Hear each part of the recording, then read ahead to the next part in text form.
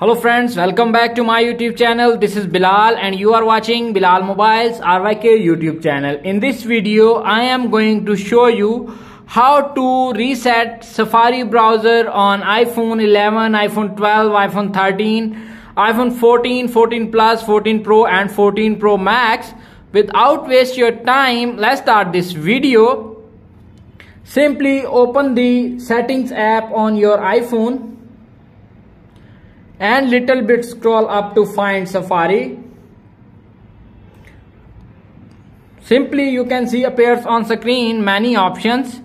Simply little bit scroll up and find clear history and website data.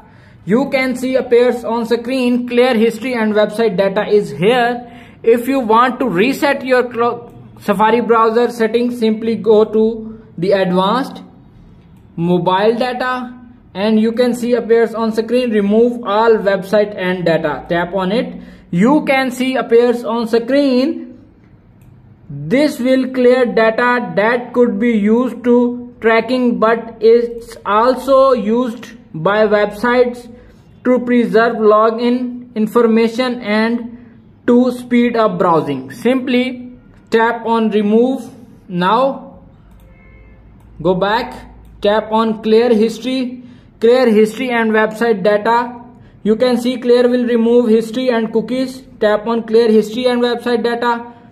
Do you want to close all tabs? Tap on close all tabs. Simply go back, open the Safari browser again and tap on advanced. Tap on websites. You can see appears on screen reset Safari browser on iPhone on iOS 16. That's it. After watching this video, I hope you will all know how to reset Safari browser settings on iPhone, iPad and iPod Touch on iOS 16. If video is helpful for you, please don't forget to share and subscribe my YouTube channel.